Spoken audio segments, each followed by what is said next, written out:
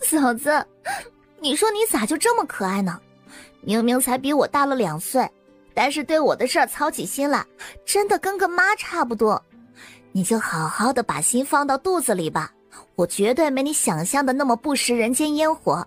你看啊，我16岁就一个人去英国了，没点分辨人的本事，能在英国混得这么来去自如的吗？外国人多开放啊！你看我不还是把自己保护得好好的？真不是我跟你吹啊，就我刚去英国的时候，我们学校追我的男孩子都能从这里排到云都了。你哥之前还跟我说呢，说你长这么大了也该到外面认识一些青年才俊了。问题是啊，外面那些个青年才俊的能走进你的心里吗？缘分这种事儿谁知道呢？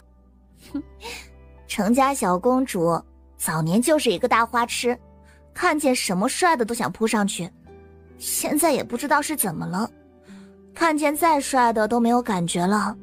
想一想还挺怀念那时候的自己的，只可惜那些时光是再也回不去了。而这天晚上，陶乐乐翻来覆去的就是睡不着，脑子里头反反复复的就是程俏俏刚刚那几句话。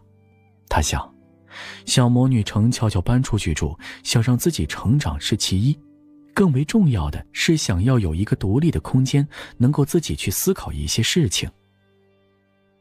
第二天是周六，程希之难得休息，所以自然也是由他开车送程俏俏到租住的公寓里头。小魔女在这边住的时间久了，现在一下说要搬走，王姨和程立维心里都非常不是滋味。去公寓的这一路上，大家都异常的安静。陶乐乐望着这一路熟悉的景致，千万个念头在心里头萦绕着。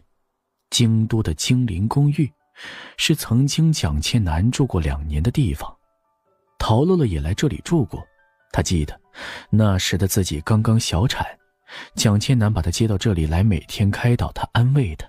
他还记得那时的蒋倩楠跟傅景洪正处于热恋时期，2个人成天都甜甜蜜蜜腻腻歪歪的。